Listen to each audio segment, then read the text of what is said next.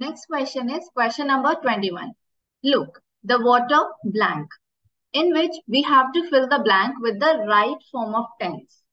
First one is had flawed, which is past perfect tense. Then we have is flowing, which is present continuous tense.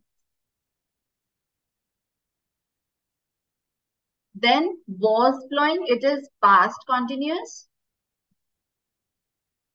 And at last we have flew, which is past tense of verb flow, and it is simple past tense, or we can also call it past indefinite tense. So here lies the hint in this word look. Here the speaker exclaims, look.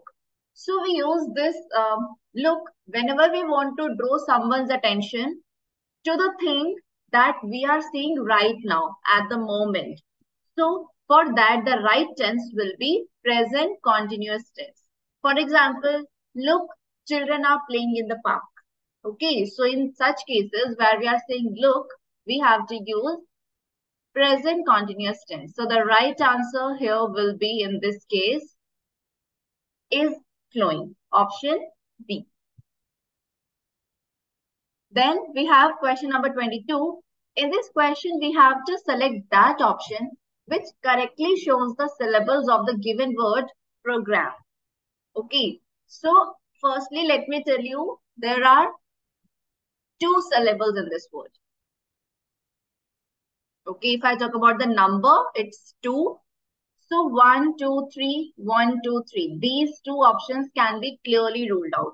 In these 2 options, 2 syllables are given, and the right one of them is this one. PROGRAMME. Okay, it's 2 syllables. These are the right syllables. So definitely option A is the right answer. And this one is incorrect.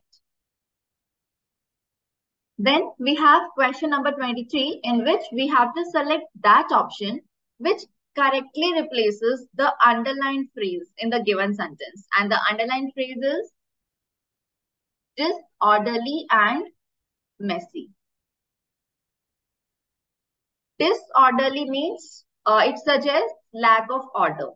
Okay, something which is not organized. Okay, messy means not organized well. So the pupils were behaving in a disorderly and messy manner when the teachers arrived. So the word that can replace this phrase, disorderly and messy, among the given options is rowdy. Rowdy means making a lot of noise. Okay, so which makes sense here in this sentence, because pupils we are talking about. Pupils are the students.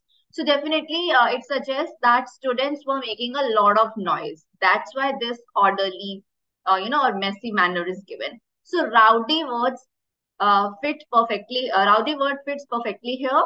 The pupils were behaving in a rowdy manner, means they were making a lot of noise. If I talk about rude, rude means when you are not acting in a friendly manner. Okay, not friendly. Energetic means full of energy. Or you can call it vivacious. There is another word for energetic, which is vivacious. Vibrant. Okay, these words suggest enthusiasm, energetic, full of energy. Then we have playful. Playful means full of fun. Full of fun. Or you can say wanting to play. It's an adjective. For instance, I can say a playful puppy. It's an adjective, so it can qualify nouns like puppy. I can say a playful puppy. So right answer obviously will be option B, which is rowdy. Then we have question number 24, and it's slightly tricky. If you don't look at this question carefully, it can be tricky for some of you. You have to select that option that forms the second pair, similar in manner to the given pair. So given pair is untrue, true. If untrue is to true, then unrest is to what? That we have to tell. Now, some of you can go with this option rest because it aligns, with the given pair. Untrue, true, and unrest, rest. But let me tell you, rest is not the right answer for this question. Why? Because if you look at this pair carefully, untrue and true both are antonyms. But unrest and rest, though look antonyms, but are actually not antonyms. Rest is not the opposite of unrest. Why? Because unrest means unrest is a political situation in which people are angry. It's a political situation in which people are angry.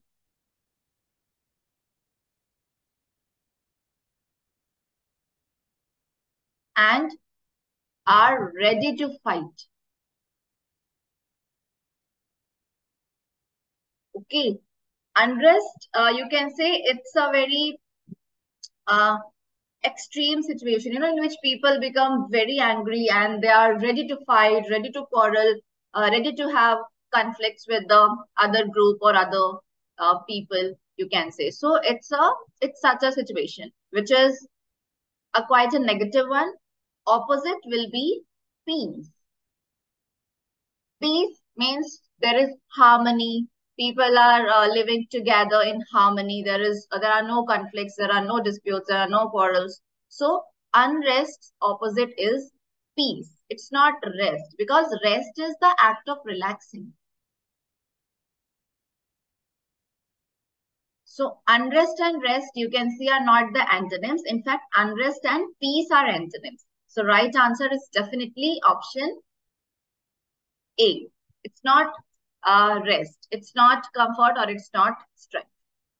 Then we have next question, which is question number 25. Select option that correctly shows the change of the given sentence to indirect speech. Okay. We are given a sentence in direct speech. As you can see, commas and quotation marks are there. So definitely it's direct speech.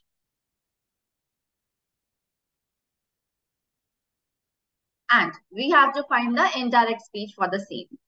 Manu said that, and it is given in all the options. Okay. Then we have to firstly change this pronoun, and the change of pronoun happens according to this. Subject, or the first person, I can say first person changes according to the subject. I is first person, so it is supposed to change according to the subject, which is he. Okay, we write he for a male one. Manu is male, so definitely he. In this option, I is given, so it can be eliminated. In rest of the three options, he is given. Now, we are required to change the tense.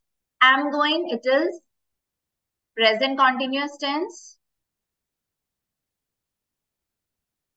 Present continuous tense in direct speech is changed to past continuous in indirect speech. Okay, in indirect speech, it becomes past continuous. Means am going is to be changed to was going. Was going, but first one is already eliminated. Was flying, incorrect. In these two, was going is given. Okay. Then he was going to Delhi, but here to fly is written. So it can also be eliminated and we got the right answer, option C. Still, we'll look at the complete sentence also. He was going to Delhi. Tomorrow is changed to the next day or the following day by am. Perfect. Option C is the right answer. Okay, now we are left with the last 5 questions from this paper, which are very, very interesting, which are from interactive English. Now, first one is select option correctly describing the given notice. Okay, so suppose you found out this notice written somewhere. Fine for spitting. What do you mean by this? What do you understand by this notice? Does it mean you will be fine if you spit here? Fine means all right. Like everything is fine. Okay, all right. Everything is all good.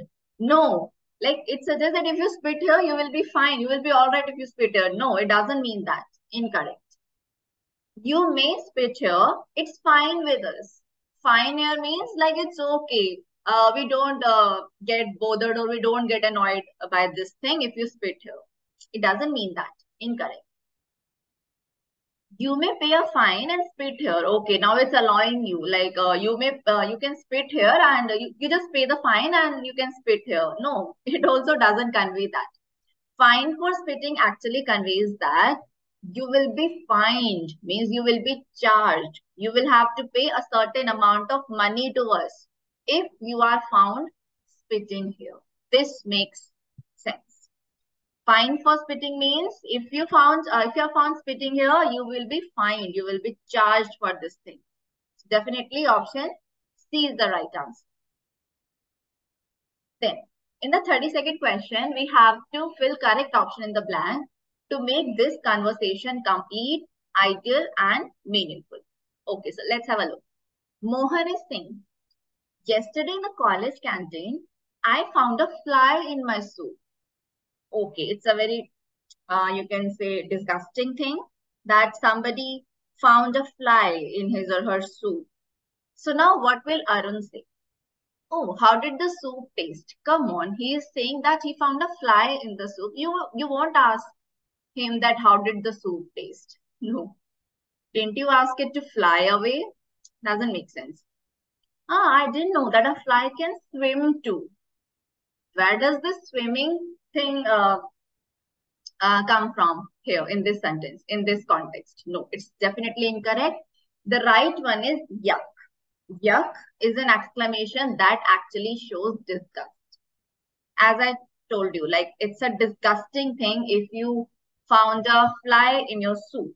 So, firstly, Arun will exclaim disgust. Yuck. Didn't you complain to the manager?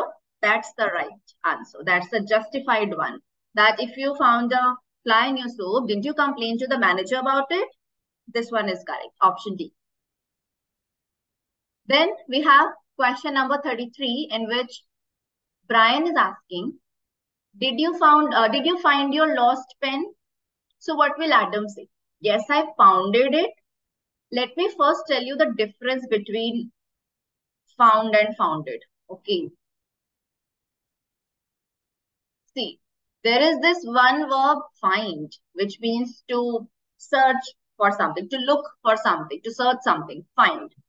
And the past form of this verb find is found actually. It's not founded.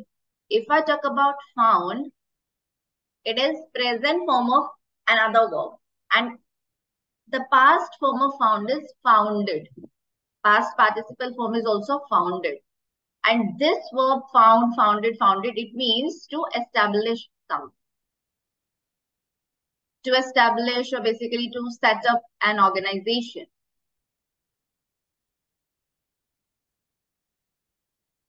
But the one we are talking about here is this find, which means to look for something, to search something. So if somebody is asking that, did you find your lost pen? You can't say, yes, I founded it, because founded means to establish. That is a different verb.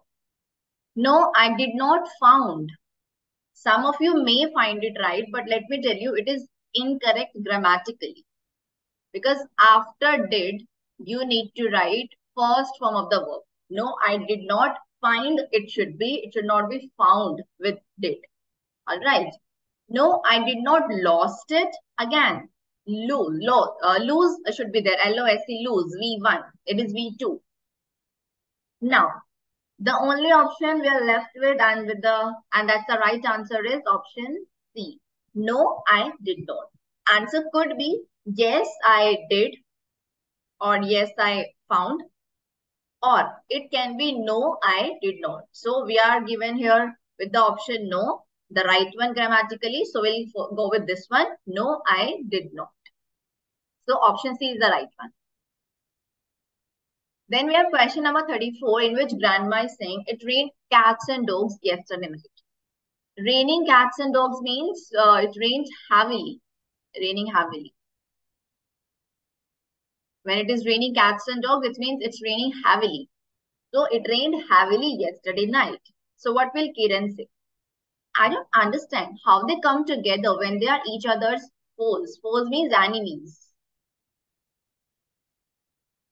Now it's we are not talking about them in the literal meaning. Okay, it's just a phrase and it has meaning raining heavily. So we can't take it in literal terms that how can they come together when they are each other's enemies. No. That explains yesterday night's thuds. Thuds are some sound that is produced when you are hitting something with something else, followed by a lot of growling. Growling is the sound that dogs make generally. So not the right one. Great. Now we will have no mice in our house and also have enough protection. No, not the right one for sure. That if cats and dogs are there, there will be no mice. Again, we are not talking about the literal cats and dogs here. So, no school today due to waterlogging. This is perfect. Waterlogging is when the uh, ground level rises, okay, and the soil submerged. That is waterlogging. So, if grandma is saying it rained cats and dogs yesterday night, so Kiran is asking, so no school today due to waterlogging. That makes sense. That is you can say relevant question to the above statement. Then we have the final question, the last question from this paper, in which we have to select that option that correctly shows where you are most likely to find the following instruction or notice.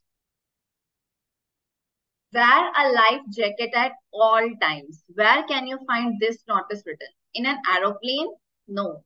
On an interstate bus? No. You don't wear life jacket on a bus or in an aeroplane. No. Not even at a swimming pool. We use it on a ferry. Ferry means ships or boats. Ships or boats that carry goods, people, or vehicles sometimes. Okay, so ferry is that. So wear a life jacket at all times. You may find it written on a ferry. So definitely option B is the right answer.